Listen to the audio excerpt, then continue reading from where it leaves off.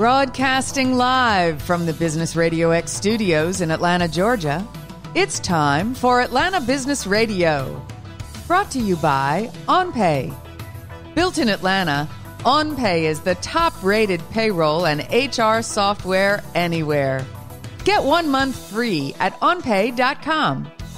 Now, here's your host.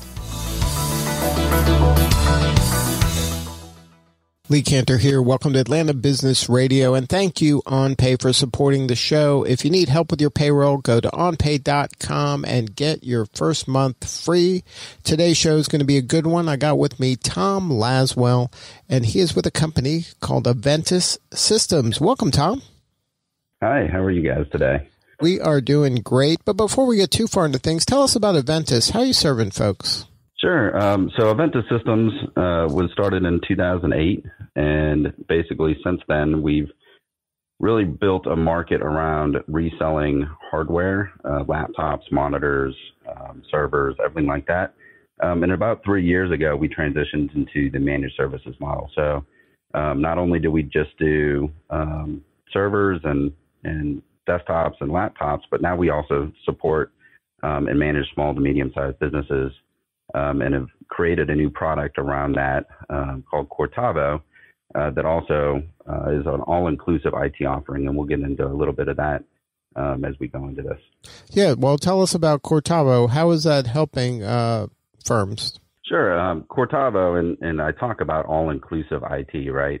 Most managed services out there specialize in one specific part of what people do in managed services. So when you think about going out and getting a new contract and looking for somebody to help you support your IT, usually they do something like help desk, or they'll do, your back-end servers, or they'll do, just small pieces of it. And the reason why we talk about Cortavo being all-inclusive is it includes literally everything, right? So because we're built on a company that has the hardware and the supply chain and everything around supporting the desktops and laptops, and we also have our own server environment, we basically include everything in one specific low price per end user. So we're not trying to nickel and dime. We're not trying to say, you've got, 5 servers out there and we've got 6 end users and we're going to try and figure out all that. Essentially, at the end of it, it's just that one end user fee. And then that includes everything from your desktop to monitors to internet connectivity to email address. Also, any back-end servers that you need. So it's really that high touch, all-inclusive IT support, which is very different from what you would typically get with the managed services offering. Right. Now, in a lot of the competitors, I would imagine they get you in on some kind of little, maybe small project or small fee for some service, and then all of a sudden the creep comes in, and then here's another fee here, here's another fee there. Oh, you want that too? Here's another fee, and it just, before you know it, it's kind of out of control. Is that what you're trying to kind of fight against and try to help the small to mid-sized business owner kind of manage?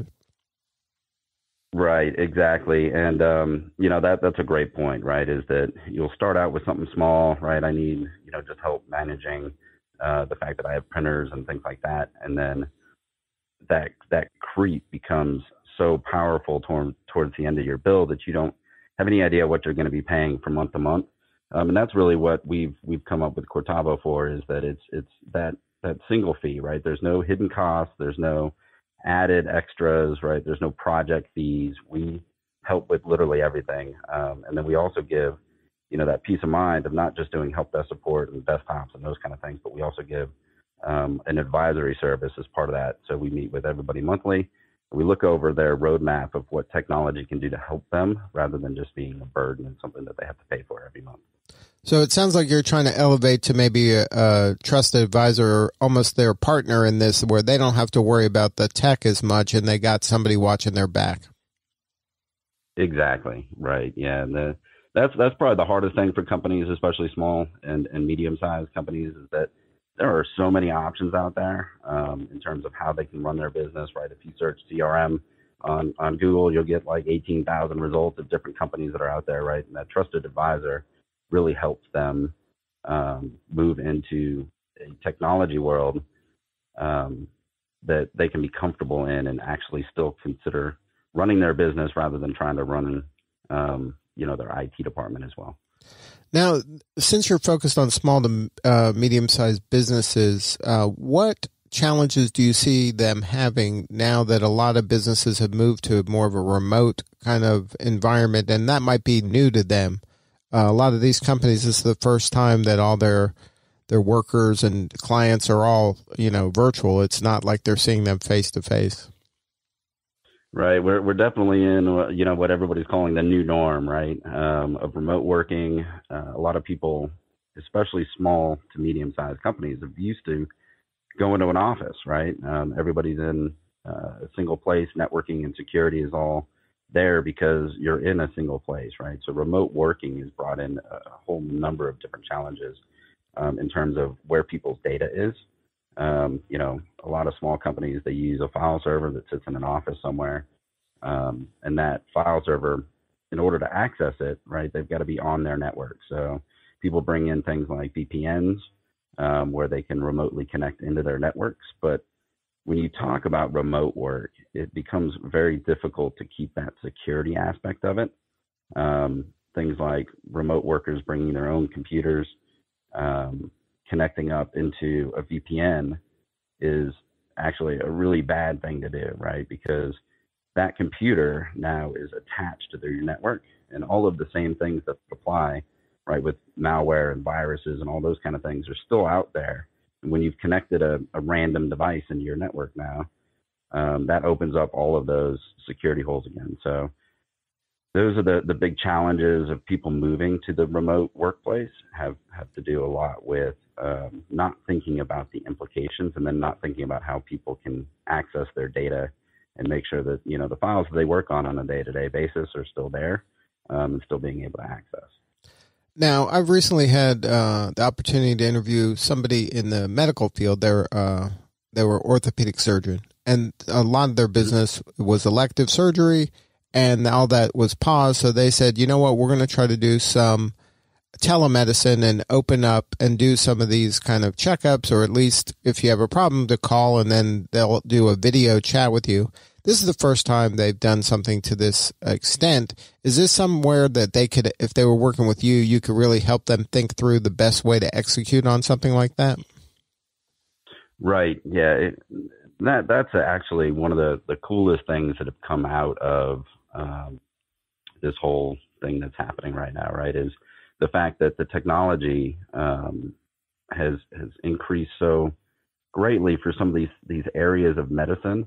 Telemedicine has been around forever, right? But doctors have not really used it because they want to see their patients in person. They want to do these kind of things. So, looking at companies that are embracing things like telemedicine, and then using a service like us to help make sure that they have the right internet connections, they have the right security that goes along with it, that they have the right, equipment to even be able to look at somebody on the other end of the screen and be able to diagnose them, is a huge piece of what we can help with. So do you work a lot with medical? Is that one of the verticals you work in? Yeah, we do have a couple of companies that we work with that are in the medical field as well. But we're pretty much vertical agnostic, meaning that we help support companies across every vertical that you can think of. So from construction to, insurance offices to, remote medical workers. We've got a lot of staffing companies that we work with as well. And those businesses are the ones that tend to have employee turnover, right? So one of the pieces that makes our experience so good is the new user onboarding experience, and then also the data integrity and offboarding experience. So, looking at companies like, a telemedicine company, they would have specific needs that we would go through during an onboarding process and try and figure out and make sure their home internet is good, make sure that, right, the things that they need to do their job is all set up and ready to go for them. Now, is there any kind of advice you can give that small to mid-sized business that if they are going to transition to this remote environment with their people, is there some kind of do's and don'ts? Yeah, I would say the first don't, right, is not just open up your network to a VPN connection, right? Is take that time and make sure that you're not just giving out those credentials and those passwords to be able to join people onto your network. Make sure that you're taking that time to have antivirus. Make sure that the computers that they're connecting with are semi-secure or secured, right? And then a do is look at services like Microsoft 365, right? So with our Cortava solution, we use Microsoft 365 to sync basically everything from the laptop into OneDrive and the Microsoft Cloud, right? So their data and everything no longer just exist on the laptop. Those backups and everything are done on a continuous basis. So every time you save something to your machine, it gets seamlessly uploaded to the Microsoft Cloud. And that keeps all your files and everything in a remote world, right? Secure, accessible, right? If a laptop gets lost, because now we work in an environment that's not secured by an office, right? So looking at those as do's is get yourself into a Microsoft plan or, a Google plan, get your data backed up into one of those cloud environments, and then everybody can start collaborating in your environment as well. So there's features that come with that allow you to, let's say, open a Word document. And in that Word document, if you're working in a OneDrive space and two people are working that document, you can actually see them typing. You can see where they're at. You can see where they're looking at. And it really makes for remote work to feel a lot more like you're working back in a team rather than by yourself. Now, what about this, like the Zoom calls and these video chats and video calls that require so much bandwidth? Do you help? Like if I have a remote team, can you tell, okay, you're going to need an upgrade of your internet here, or you're not, or you're in a bad, it's going to be harder for you to get video reliably? Like, can you help in that regard as well? Right. Because of the way we have remote agents, so every machine that we manage has an agent that runs on it. And it gives us a lot of information about that machine. One of them is the internet connectivity that you have, right? So we can tell whether there's constraints, and then looking at Zoom is a great, example of people historically have not worked in such forces remote, right? So the internet connectivity in most people's environments at home are very different from what they're used to at the office. And then, Comcast, AT&T, and the big home players have had real issues at the very beginning of this, keeping bandwidth alive, right? And we've seen, great strides in what they've done with neighborhoods and making sure that they can get connectivity. But that is definitely one of the things, right, that we would recommend to our customers that when they are working remote, that we take a look at what internet connectivity they have at home and whether we need to upgrade that connectivity.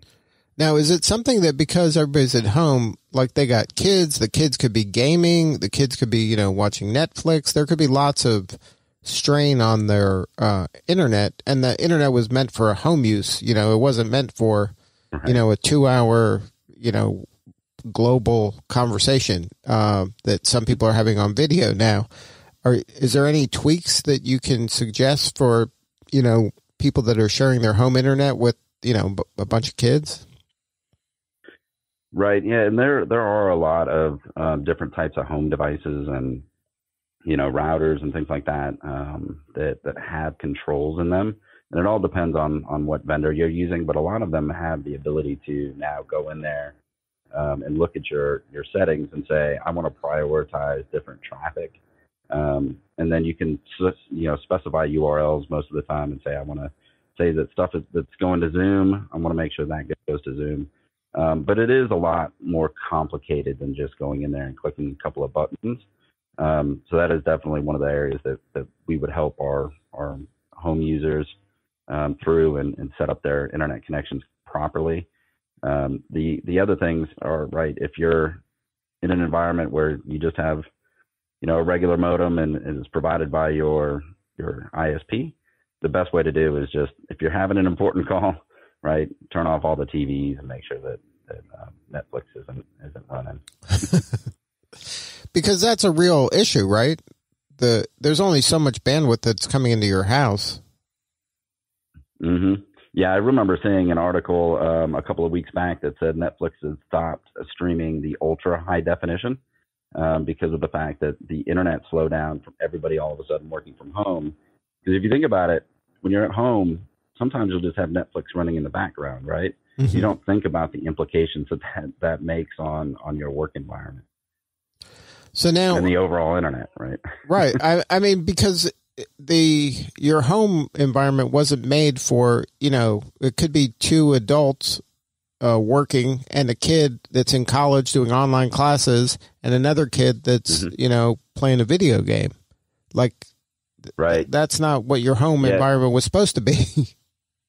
Right. And then you look at home internet and it's more of a shared mentality, right? So I hate to go back to it, but the DSL days, right? When everybody got home, and people that remember those times, right? The internet would slow down. Well, the same thing happened, right? When all of a sudden the entire workforce in the U.S. went remote. Those neighborhoods are not built to sustain, that kind of bandwidth.